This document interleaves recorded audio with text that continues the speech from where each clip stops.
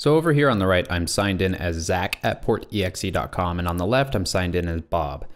So if I go under here and I type in a message, you can see that the message updates over here for Bob, but we don't get a little notification that says, hey, you have an unread message. So for the user, they may not notice that they have a new message, and if they have a bunch of messages, they won't notice at all. So it's really important to show the user that they have an unread message. So that's what we're going to do today. So I'm going to minimize this window, and I'm going to have my code open here up on the left. I'm also going to shrink my browser window so you can see the code a little better. And I want to kind of remind you of something. So I'm going to go to my dashboard component here, and I'm going to go to where we're submitting the message. We have this receiver has read. Whenever we set a new message, we're creating this field called receiver has read, and we're setting it to false by default. So what we want to do is, if the message is read, if the other person has read the message, we want to set this to true. So the way we're going to think about this is, whenever a message gets sent, there will be this receiver has read. And there is also a sender, and it shows the person who sent the message. And we only care about the person who's not the sender in this case. So the person who's not the sender, if the person who is not the sender has read the message, then we want to go ahead and set this to true. If the person who is the sender reads the message, we don't really want to switch this over to true. So we're going to want a function called, we'll go ahead and call it clicked chat where not sender. And it's going to accept an index. And we are going to make this function tell us whether or not a person has clicked a chat where they are not the sender. So in other words, if you are the person who sent the message and you click on the message, this should be false. If you are not the person who sent the message and you click on the message, this should return true. So how are we going to achieve this? I'm actually going to change this to be chat index instead of index. What we're going to do is we're going to access the chat. So we're going to say this.state.chats and the index that we pass into this function. So chat index. Hold on. There we go. Chat index. And we want to access the messages of this message that we clicked on. So the messages property.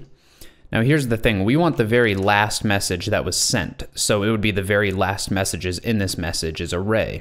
So in order to get the very last one, we have to go ahead and say this.state.chats and again chat index .messages .length -1, and that'll give us the very, very last one. So we want the sender of that message, and we want to just make sure that that is not equal to this.state.email. So it will be false if the sender is the current user and true otherwise. All right, so we have this function now. We're going to be able to use this inside of our message read function. So we're going to create this message read function, and inside of it, we are going to check whether or not the user clicked chat where they are not the sender. And if they are not the sender, we're going to go ahead and update that receiver has read variable. If they are the sender, we're just not going to do anything. So we'll create the message read function. And we need to get the doc key, the document key for Firebase. So we're going to say const doc key, and we have this build doc key function here. But as you can see, it takes the friend's username, and right now we don't have, instant access to that. So we're going to say this .build doc key, and for the friend, we're going to have to perform a little bit of logic in order to figure out who the friend's username is, or what the friend's username is. So this.state.chats. So we want the current chat that they clicked on, and we're not really passing it as a argument here. So how are we going to access this? Well, we can use the this.state.selected chat since it's the index, and so now we have the current chat that we have selected, and then we want to access the users array. Now we have access to the users array, which we know is just our friend's username and our username, and we want to filter it. And for each user, we want to return an array with only one item in it where the user is not equal to this.state.email. And I put a / by accident. And we want to go ahead and send back the 0 index of that. So now we have our doc key. Now, underneath this, we want to go ahead and check whether or not the user clicked where they're not the sender. So if this dot clicked message where not sender, and we want to pass in the current chat index, so we'll say this dot state dot selected chat, and if that's the case, we're going to go ahead and update that receiver has read variable. So we'll say Firebase dot firestore dot collection. We know the collection's name is chats dot doc, and we have the doc key now, so we can say doc key dot update. And here we only want to update one parameter, and that is receiver has read, and we want to go ahead and update that to be true. So let's see here. If in the case that it's the user, you click a message that you are the sender, I just want to log that so we can at least see that it works properly in the other case. So clicked message where the user was the sender. Cool. So let's see the last, so I'm going to just type some stuff, click that. Okay, so we're not yet actually implementing this message read function, so we should go ahead and do that. There's two places where we want to implement this. We want to implement it when the user clicks on the message here, or if they're inside of the message already and they get an unread notification, we want to go ahead and set it to read when they click inside of here as well. So let's go ahead and do this. So we already know in the dashboard, we actually have a function that gets called whenever we select a chat. So let's go ahead and put it inside of there. Let's go ahead and after we set the state, let's actually await that. So let's come in here and say await, or we got to put async. And we want to await this, so await. And the reason why is because inside of the message read function, if we scroll down, you can see we're actually using a state variable inside of the function that we're actually updating here. So in other words, we want to make sure that this selected chat index thing finishes before we call message read. So we'll put await, and then we'll say this dot message read. And now whenever they click on a chat over here, whenever user selects a chat, it will go ahead and update the state and then call this dot message read. So now that we have this here, let's go ahead and I'm going to actually log something, and it looks like I misspelled the word where. So let's just fix that really quick. So since I know I was the person that sent this message right here, I will expect that this gets logged in the console whenever I click on this message. So I'm going to go ahead and click inspect, and let's see what happens when I click on this message. Cool, it gives us what we expected. Clicked message where the user was the sender. So let's actually go ahead and click the message where I wasn't the sender. So in order to do that, I'll actually have to go ahead and open up my other window, and I'll send a message, hello, and I click save, and then I'm gonna clear this, and I'm gonna click on the message here, and you can see we no longer get that message logged, so we know that we probably actually updated the Firebase database as expected. So I just wanted to come over here to my Firebase console and see if it did in fact update as expected, and I scroll down here. You can see receiver has read is true, so we know for a fact it's working properly. So let's move on. So I'm going to go over to my chat list component, so go ahead and go into yours as well. You can see at the top that we have these two unused imports, and that's what we're going to start using now. We're going to use notification important, which is an icon, and then we're also going to use list item icon to put the icon inside of. So let's go below, let's find, so list item text. Below list item text, but still inside of list item, we're going to put two curly braces, and we already have the chat. So if the chat.receiver has read is equal to false, and also,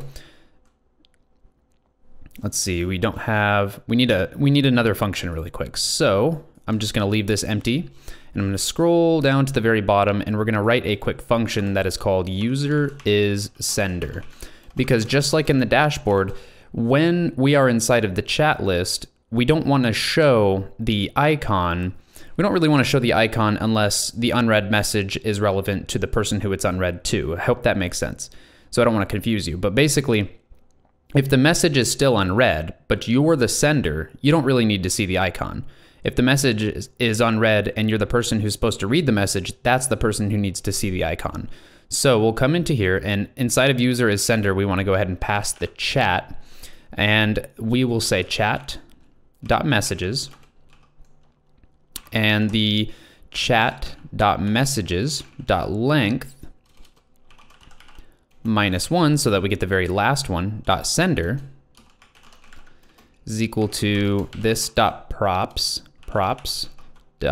.user email.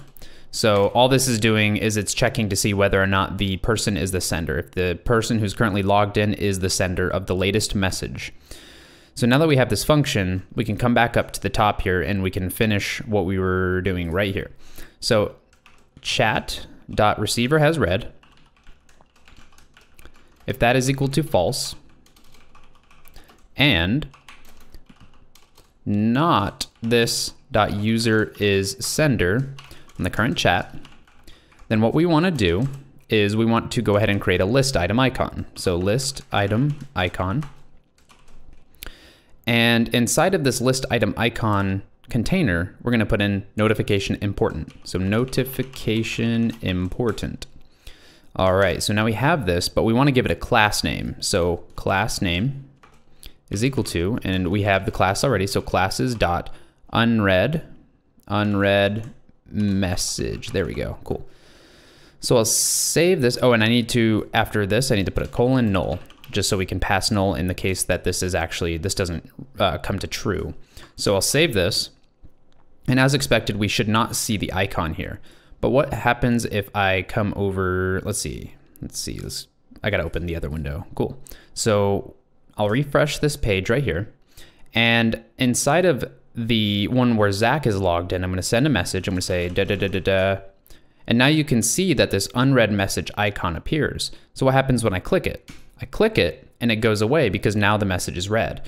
But look, I'm inside of the chat, I can respond, and then if Zach responds, you see, I click inside of here, you see the unread message. I click inside of here, I would expect that to go away because obviously you've read it if you're getting ready to type. But it's not going away. It only goes away right now if we click it right here because we only set it up there. So we also need to set up that same functionality within the chat text box component. So let's move on to that. So I'll minimize this window. And if you remember, inside of the chat text box component, we actually have a user clicked input function already set up. And so far, all we're doing is logging clicked input. So what we need to do is inside of the dashboard, we need to find the message read function right here and pass that as a prop into the chat text box component, which we'll call message read fn is equal to, and we'll just say this dot message read. Save it, and then inside of chat text box component, we'll use that right now. This dot props dot message read fn, and we'll call that function immediately. And I'll save it, and let's see if this works a little bit better. So I'll refresh on both sides so that we're all together. I will go ahead and open the message on Zach's side, and I want you to watch over here. So I'll send a message, and now you can see that it is unread. So I'll click it, it goes away. Now I want you to watch over here. So I'll send a message, and then now you can see the unread icon. So what happens when I click inside of the chat text box? It goes away now, just as expected.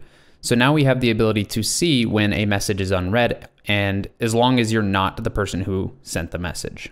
All right, that's the end of this video. In the next video, what we're gonna do is we're actually gonna go ahead and set up the ability to create new chats with other users. And that's actually gonna be the final video. So the next video will be the final one. And if you enjoyed this video, give me a thumbs up, subscribe if you haven't already, and I'll see you in the next one.